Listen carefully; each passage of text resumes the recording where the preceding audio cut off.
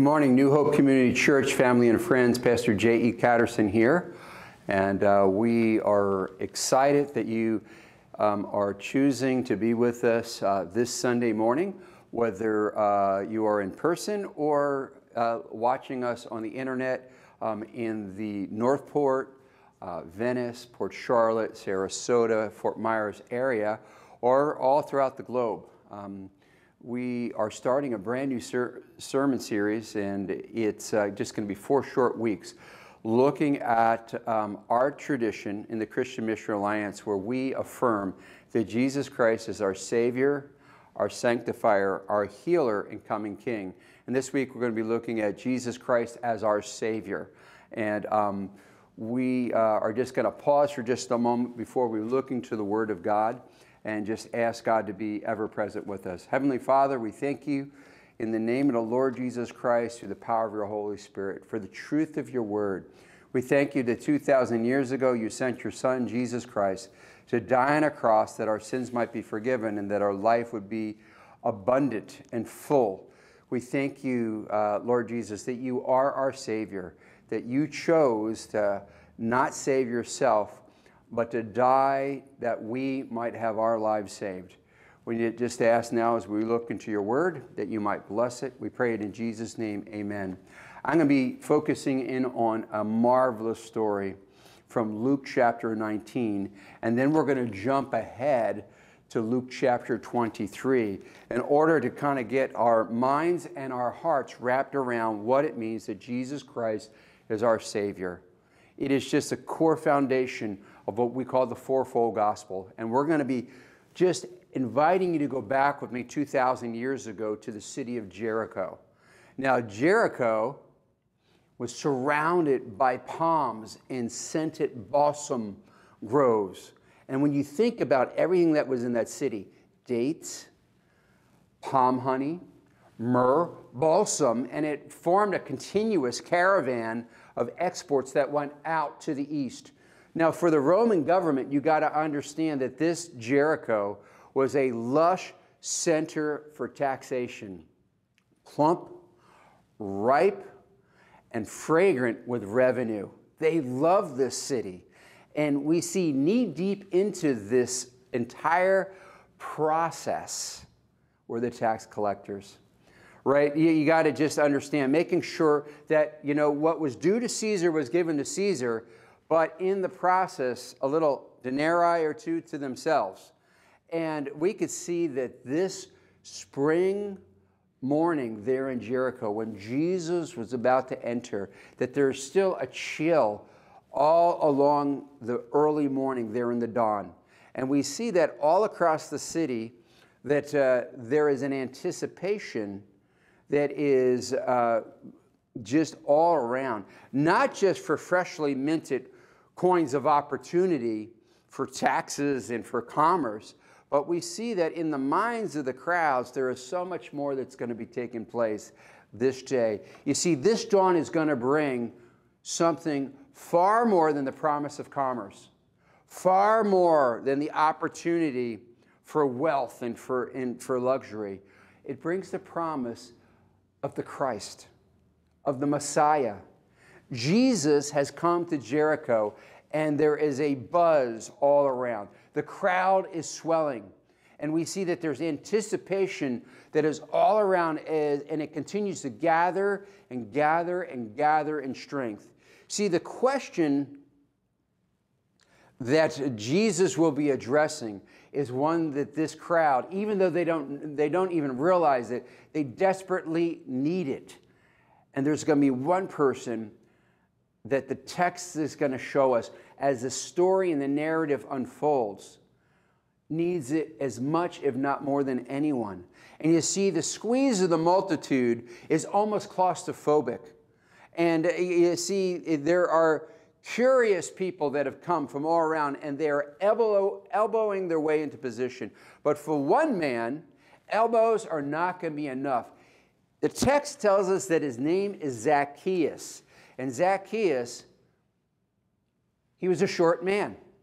And you know what? Short enough so that he can't actually see over the crowds. So short that he's going to have to climb a tree to get a glimpse of this rumored Messiah or this rumored Christ.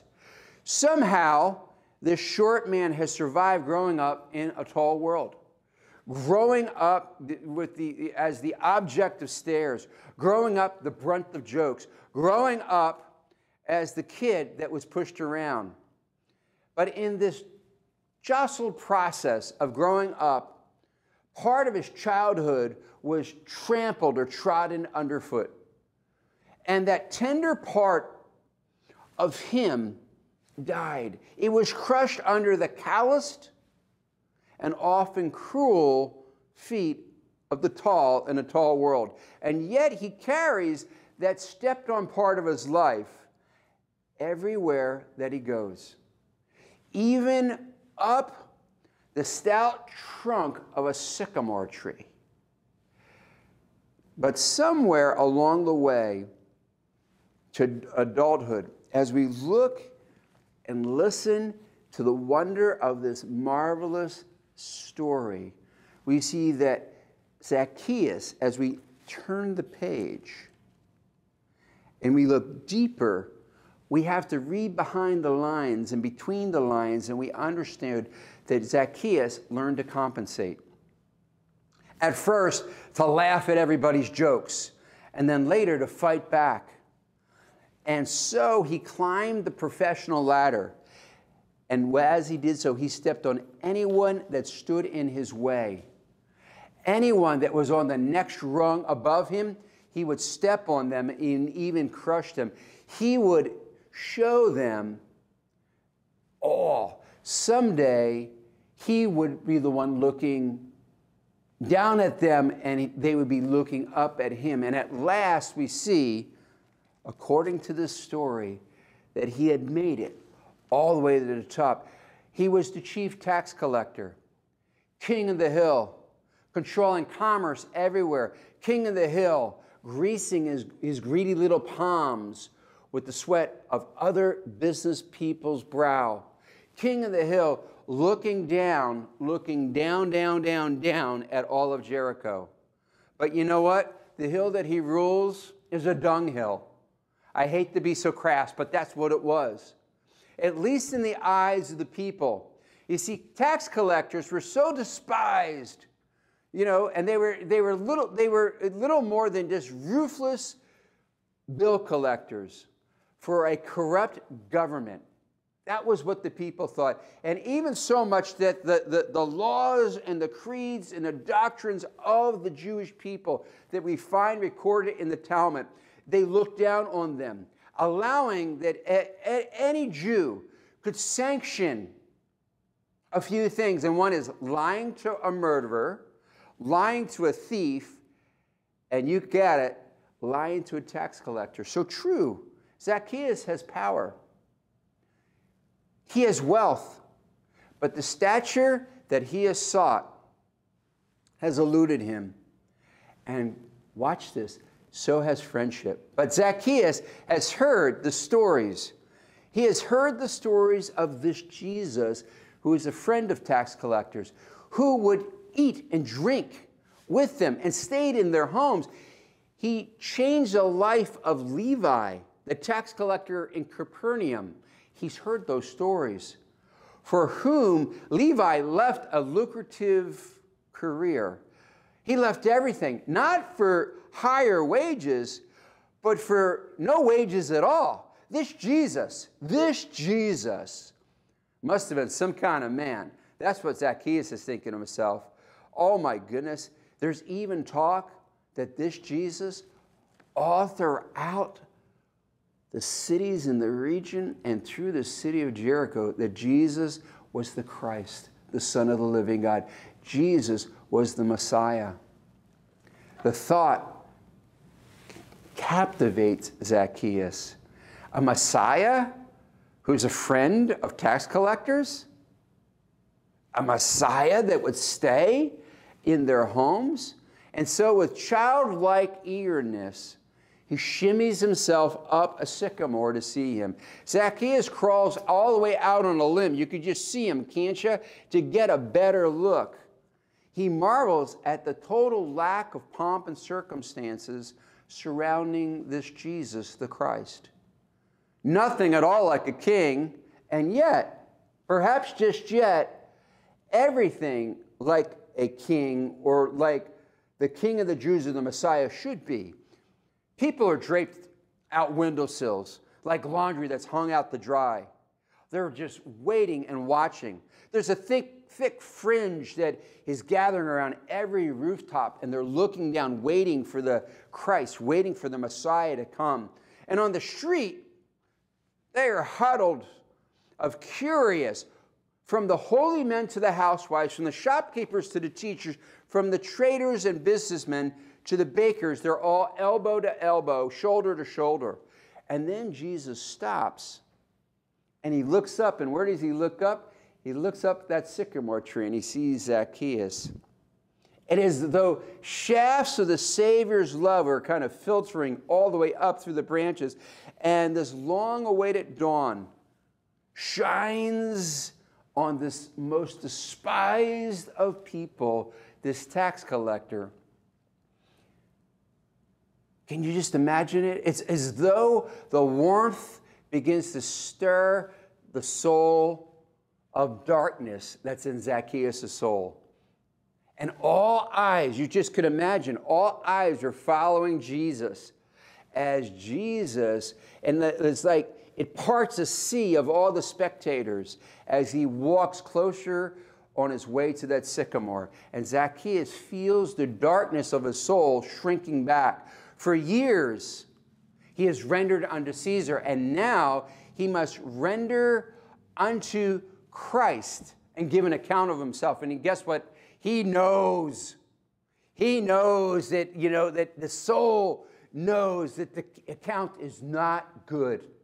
His ledger is filled with entries of money that's been extorted, of money that under the table, of money skimmed off to the top. Money, money, money.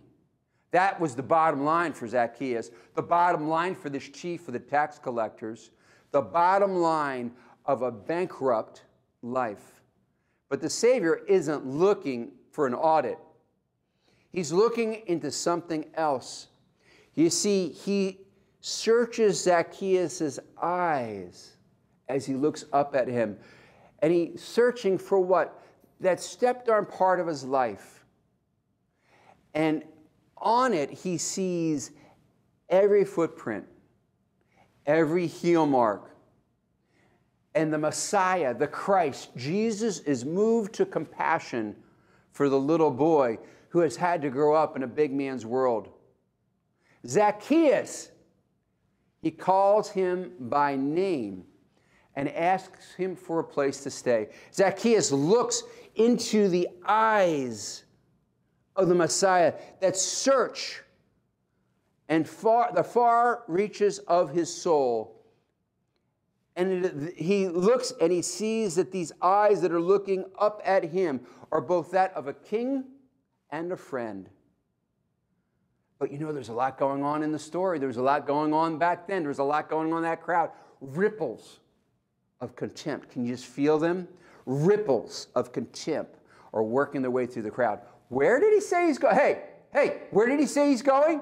Where is he going to stay? At his house, a tax collector's house, Zacchaeus' house? Eating with him? Eating with the sinner? But those whispered innuendos can't intrude this most holy and intimate of moments. In the same way that you would welcome a friend whom you have waited to see a long, long time, Zacchaeus jumps down from the sycamore tree and welcomes Jesus and takes him to his home. As his feet hit the ground, it is as though a flood of repentant feelings burst forth. Feelings that had been dammed up for years. Zacchaeus goes out still on yet another limb, so to speak. What took a lifetime to accumulate in one sentence, don't miss it here, in one sentence here in the story, as we read it, as we feel it, as we are shocked by it. We have to be, because what we see that takes place here is in the one sentence, devotion begins to liquidate. What do you mean liquidate? And not by a token 10% tithe, but half of all that he had to the poor, and fourfold he would pay back to those that he had defrauded. Look closely into this story. Witness the miracle. It is a camel passing through the eye of a needle, as Scripture says. Miraculous. Now, another dawn earlier, centuries before, right there, the walls of Jericho came tumbling down from the shout of Joshua's men. Today, another wall is tumbling down in Jericho. This time, at the offer of a king's friendship. This time, the walls that are crashing and tumbling down are that of a rich man's heart. And amid the rubble that crushed, stepped on part of this little man's heart, spring forth to life. And later, with each gracious gift to the poor, each payment back of restitution to those he defrauded, this little man's stature begins to increase and grow and grow and grow and grow. And at first, in the eyes of Jesus, but eventually, then in the eyes of all of Jericho. It's a marvelous story, isn't it? Aren't you glad you took the journey? But to fully understand what might not be apparent as we look at this story, it is the epitome that Jesus is the Savior. And he does it in ways just like that in Jericho, at the foot of a sycamore tree, calling down a tax collector, eating in his home, and calling out as he's already looked deep into his soul and deep into his heart. And he comes and he saves him and transforms him. But so often we miss it. And to fully understand Christ as Savior, I want to jump just a little bit further ahead in the story of the good news according to the gospel writer of Luke, to the 23rd chapter. There, all the way at the 39th verse, and we're going to see that it goes and it states, "Are you not the Christ? Save yourself and save us." Now you got to imagine the scene. Remember, he is there on the cross. And in the scriptures tell us, he saved others, let him save himself. If he is the Christ of God, the chosen one. That's the heartbeat of all this passage of him on the cross. Jesus could have done that. He could have saved himself and shown the religious establishment that he was exactly who he said he was, the Messiah. He was the Christ, the Son of the living God. He was the chosen one.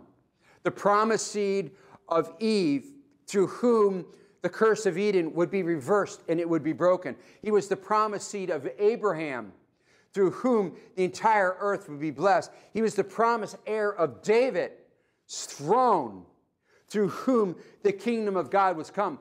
That is who Jesus the Christ, Jesus the Messiah was. So many promises, do you not understand, converged there on the cross.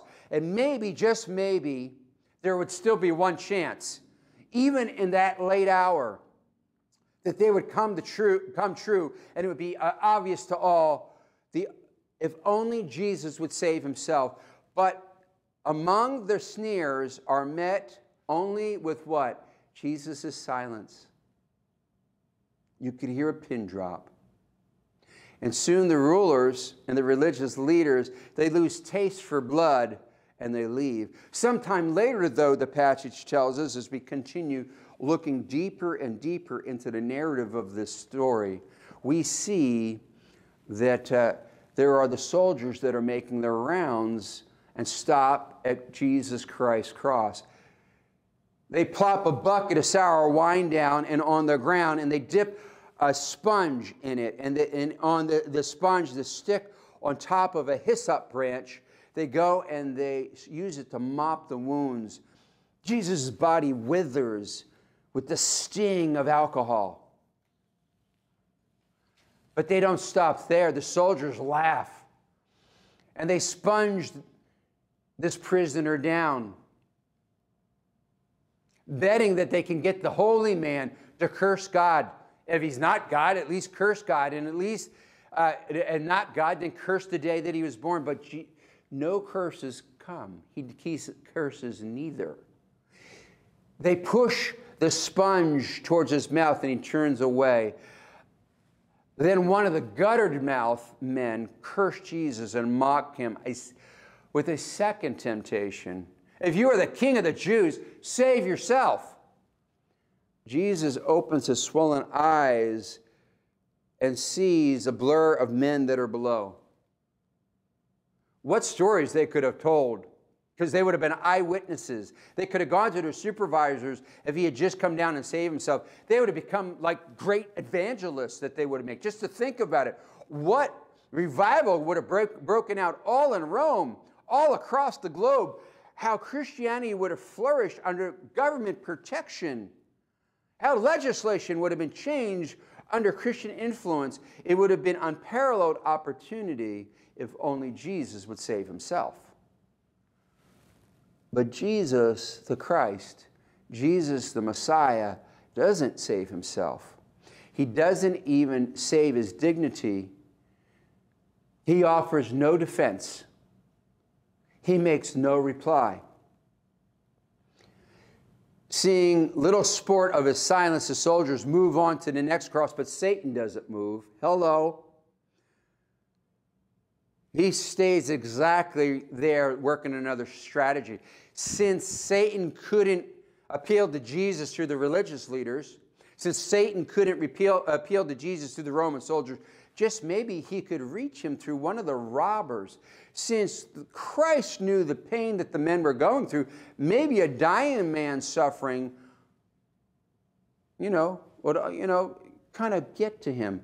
Aren't you the Christ? Save yourself and us, is what was said.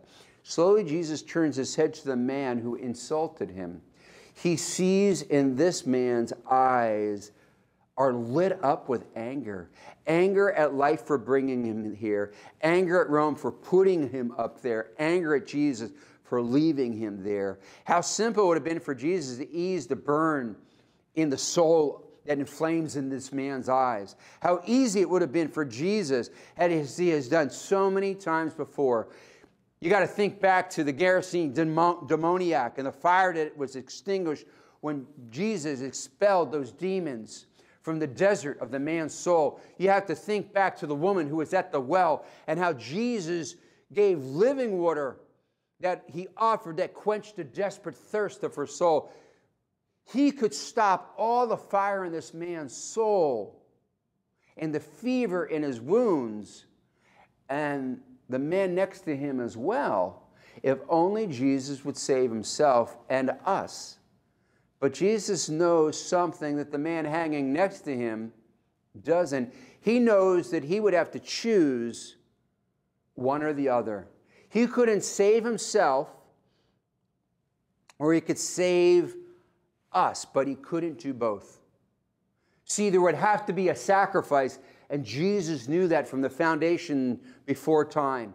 And in spite of how much pain he was in spite of how much dread he was suffering, how weak he was, how alone he was, he had strength still to choose. See, it was the struggle that Jesus had in the wilderness when he was first tempted 3 times, with these 3 that matched these 3 temptations there on the cross, that prepared for Jesus for suffering on the cross as the suffering servant, as the suffering Messiah, as the suffering Christ, giving him the strength not to give in, and the strength and courage not to come down, and the selflessness to save us instead of saving himself. When I think of Jesus Christ, Jesus the Christ, Jesus as the Savior of our lives, all I can do is be moved to prayer. And I invite you to pray with me right now. If you've never said yes to Jesus Christ, or if you have before, but you have not been living in the reality that Jesus is your Savior and Lord, with me, will you just simply confess, like I'm going to confess that my striving for spiritual stature needs to be saved? I want to see you, Lord Jesus. I want to see you as the Christ. I want to see you as the Messiah. I want to be able to see you for who you really are. See you for myself, in my own eyes, in the eyes of my heart. Not just through the eyes of a pastor or an evangelist or a teacher or a missionary. I want to be able to see you for myself. Like Zacchaeus, who had heard so much about you. And there was questions, Lord Jesus, of was it opinion? Was it hearsay? How much of it was true? But I want to know you like he knew you for myself. I want to hear you with my own ears, not simply from a book, not simply from television or the internet or social media. I want to experience you as my Savior of my soul. I'm tired of secondhand experiences. I'm tired of religion, Lord Jesus. I want to feel with my own heart who you are. I don't mind even being like Zacchaeus and climbing a tree awkwardly, undignified if I have to. I will gladly do it. Please come near to me, Lord Jesus. I will be the one out on the limb, waiting. Forgive me for trying to save myself and not relying on you to save me. Let me be in full awe and appreciation that you could have answered the religious leaders there 2,000 years ago there on the cross and come down. You could have answered the soldiers and come down from the cross. You could have answered the thief that was cursing and mocking you and come down from the cross and save yourself first. But you chose not to do it, but to be the sacrificial offering that was required because of my sin. And you stayed on the cross, dying, that my sins might be forgiven forever, that my life might be forever abundant and true. I pray that this day, that I would understand that you are Jesus Christ, Jesus the Messiah, Jesus who is the Savior, who saves me. And for all that have heard your word unfolded today, would that be the decision of their heart? For them quickly to just do an ABC, that they will accept that you died for their sins, that they would believe in your heart that you are the Christ and the Messiah and the only one that could save them, and confess with their heart that you are Lord. I pray for all those that have actually already made this decision but have not been living in the reality that you are the Savior of their soul, Savior of the world. Perhaps because, like Zacchaeus, they've had their heart that's been stepped upon and those heels have crushed it. Save every part of them. Redeem them fully today. We pray all these things in Jesus' name, amen. We thank you for listening and participating. We trust if you said yes to Jesus Christ, you could see that there on the screen, there's a way that you can contact us. And we're going to just ask you to reach out. And here's our contact information. And we'd love to talk with you and pray with you. We want to invite you to come when you feel comfortable, to come in person, to be with us here in Northport. But no matter where you're at, just know that we believe that Jesus is the Christ, the Son of the living God. He is the Messiah, and He is Savior, not just for me, but for you as well. God bless you. Have a great week. We look forward to seeing you next time.